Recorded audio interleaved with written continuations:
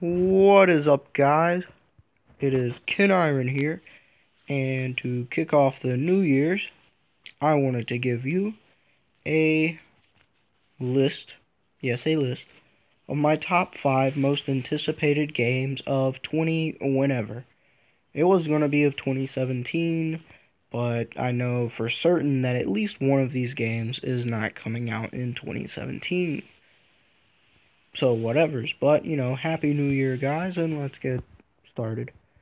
So, in at number 5, we have Ukulele. Now, Ukulele is it's a Banjo and Kazooie style game. It's a platformer. For those of you who don't know what Banjo and Kazooie is, it's a platformer. Basically, what you do is you're in an open level and you get collectibles, and like the more collectibles you get, the more of the level itself you get to unlock, and then you have to reach some kind of end goal. So that sounds really neat, and of course I love collectathons. Like, collectathons are just great.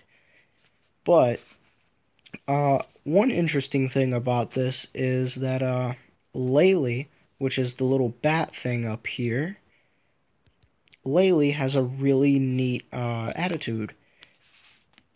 I think it's a she, but anyway, it makes a lot of jokes, but those jokes are fourth wall breaks, and that's the type of humor it has in the game. And who else do we know that does fourth wall breaks? Deadpool. But anyway, I think it'll have a really light-hearted, fun tone, and I think the gameplay itself is going to be overall pretty great. So, in at number 4, we have The Last of Us Part 2. Now, me, along with pretty much any other human being who's ever played the game, I loved the Last of Us Part 1, or just The Last of Us. So, but, of course, you got those few odd people who didn't like it, but, I personally loved it. And, well, the first game, it was about love and Joel reacting to his love for Ellie because she reminded him of his daughter. But this one, the second game, is supposed to be about hate, and that's going to be really neat. And of course, Ellie's grown up some, and the game is actually more from her perspective. She's the main character. She's the character you play as through most of the game, maybe even the entire game. But I'm not sure if there's going to be like a little chapter where you play as Joel or something. But from my understanding, she's the main character, she's the main focus, and when the first game was about love, this one is now about hate. And it's going to be really neat seeing everything from kind of her perspective, and like seeing how she calls the shots instead of Joel now that she's grown up and she's learned a lot of things. So that sounds pretty neat. And that's the game that I was certain was not going to be coming out in 2017. In fact, I think it's coming out in 2018, maybe even 2019 if they don't hurry it up. But anyway, that sounds pretty neat. And in at number 3, we have Spider-Man for the PS4. Now, Insomniac is doing the game, and Insomniac has a really good rep.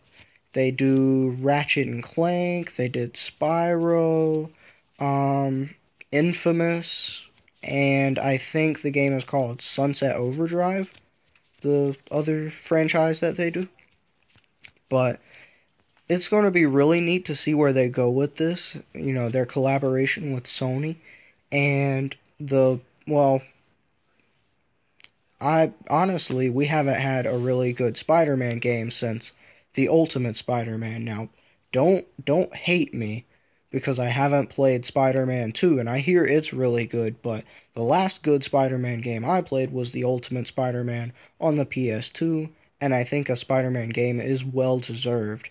Not to mention, the suit itself looks really cool, it's really different. I'm glad Insomniac kind of took this sort of approach They wanted to make it different, but not so different that you couldn't tell it was Spider-Man. And so I think that's really neat, and I do not have a doubt that they will do good. Like there is no way they're gonna mess this up. I mean, it's Insomniac; they're pretty good.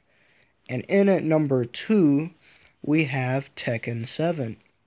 Now, I've always been a really big fan of the Tekken franchise. It was some of the first games I played on the PS2 and PS1, and in the old skating rink arcades and all that. And it was just some of my childhood games. Now, Tekken 7, the last game, Tekken 6, I didn't care for its story mode too much, but from my understanding, Tekken 7 is going to take a more cinematic approach, kind of like the Mortal Kombat games, and so that'll be really neat. But the only thing I'm really kind of worried about is their guest character here, and he's not even really a guest character, he's actually really important to the story, but it's Akuma, and Akuma is not originally from Tekken. He's actually from Street Fighter.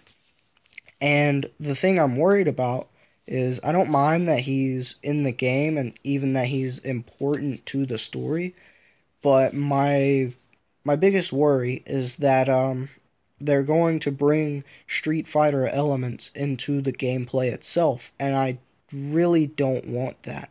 Because to me, I want it to be that old Tekken style that we all know and love, and so, but I don't think they'll bring in all the Street Fighter mechanics into the gameplay, and all in all, I think it'll be a really neat game, or nice change of pace in the story, all that.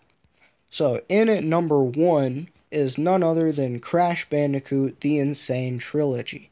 Crash Bandicoot was my first childhood games. It is some of my first memories ever playing any games, and it's really fun to see it coming back. And I know Activision and let's see, they're not actually making the game. I want to say Radical Entertainment.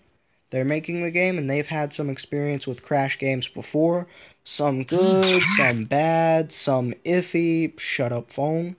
And anyway, so it's going to be it's kind of a mixed bag, but we've already seen gameplay of it, and the fact that they are doing nothing but the first 3 Naughty Dog games is really it's kind of nice, you know?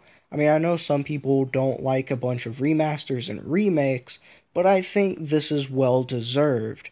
Not only that, but if this game does well, hopefully we can get a remake of Crash Team Racing, because, well, that's like my favorite game ever of all time.